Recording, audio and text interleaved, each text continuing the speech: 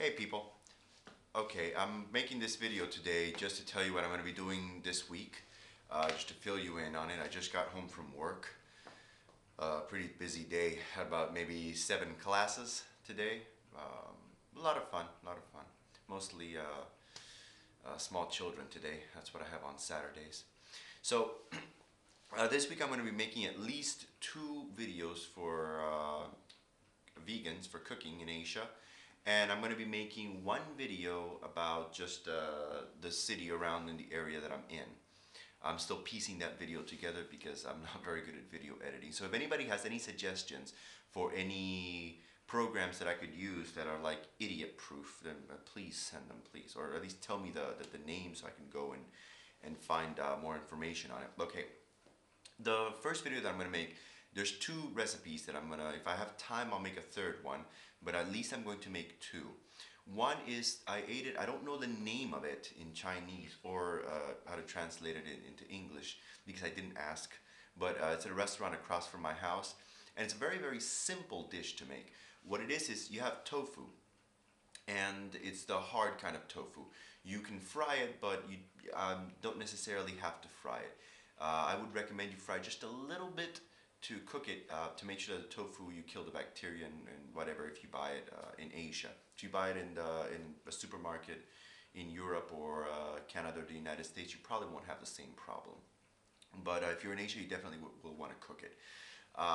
Then they put onion chives, very finely chopped, onions, and a few other spices that I'm going to inquire about with the chef. We get along. And it's very simple. It takes about maybe 5 minutes, 10 minutes to make, depending on how fast you chop. And it goes really good with rice.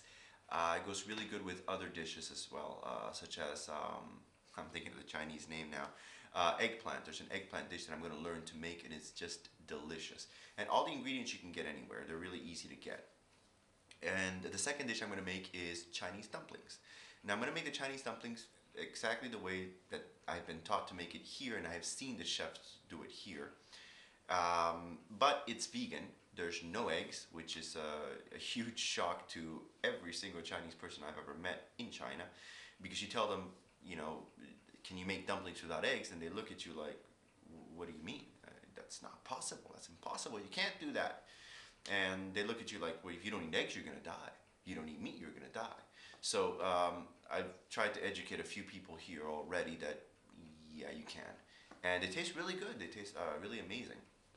So I'm going to tinker with the recipe a little bit more just to make sure it's easy to get. All the ingredients, as far as I'm concerned, are easy to get except one, which is Jian. And those are a combination of spices in China, but all spices in China you can get anywhere else. You just have to know how to combine them. So I'm going to look up the recipe, the ingredients for that, and put it together. And the last one that I'm going to do, if I have time, is a vegan pizza. Now I know there's many recipes for vegan pizzas on YouTube, but my recipe will be difficult to get ingredients, how you can substitute them in Asia. Because there's a lot of foreigners in Asia. And sometimes you feel like a pizza, but you're too far away, or you don't really feel like spending that much because it's ridiculously expensive to eat pizza here. But you want to make it in your house, and especially if you're vegan. Being vegan in Asian countries is very, very difficult. You just can't go to any restaurant. You can barely do anything, so you're forced to cook at home. Especially if you're like me and you teach. I teach linguistics or English, and there's a lot of foreigners that are in similar situations, so it feels really good to be able to substitute and to know how to use, and I'm going to provide the Chinese names just in case there's anybody in China that wants to try it, and the English names so you can easily get it. But I'm going to do that pizza. It's very easy to make. It takes maybe 20 minutes preparation time. Again, it's mostly chopping and kneading the dough. You don't chop the dough, you chop the vegetables. But it's very easy to do. And that's pretty much all I'm going to do for this week. Maybe, like I said, I'm still piecing together a vid for the city center and the place where I live.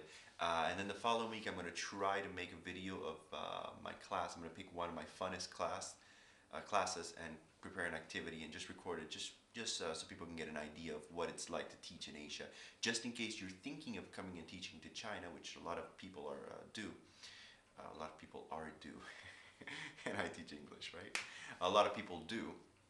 Then you can have an idea of what you're going to get yourself into, and you can feel free to PM me if you're thinking of going to an Asian country or Russia or whatever. I've never been there, but I know the system of how they teach, and that's where I'm going next in about maybe a year and a half. I'm probably going to head over to Russia.